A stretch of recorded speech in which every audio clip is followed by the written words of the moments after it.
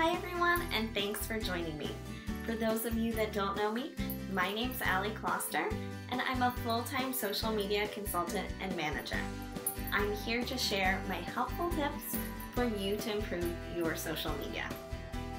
I'm here today with this video to give you a quick guide on how to add someone as an admin on your Facebook page. So maybe you're collaborating with a team member in your own company, or possibly having someone else outside helping with your social media. This is how you can give them different levels of access to help post and create on your behalf on your Facebook business page. I'll go ahead and screen share and we can get started. So here we've already signed into our Facebook business page. You can tell because we've got the insights at the top.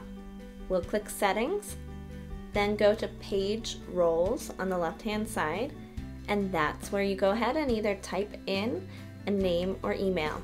Shows you already who has access, but type in the name or email, should pop up. You can give them access according to what you want them to be able to do on your page. Admin, editor, moderator, advertiser, analyst, and you can see up at the top, Facebook mentions the different roles and the Learn More button.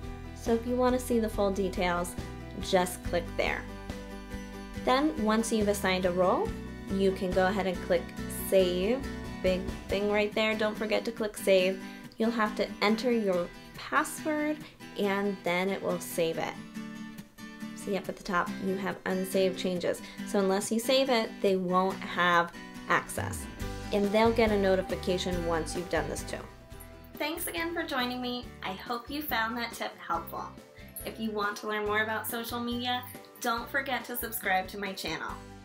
You can also ask me anything about social media by submitting your question at socialmediarevamp.com, and you might see it answered on an upcoming video.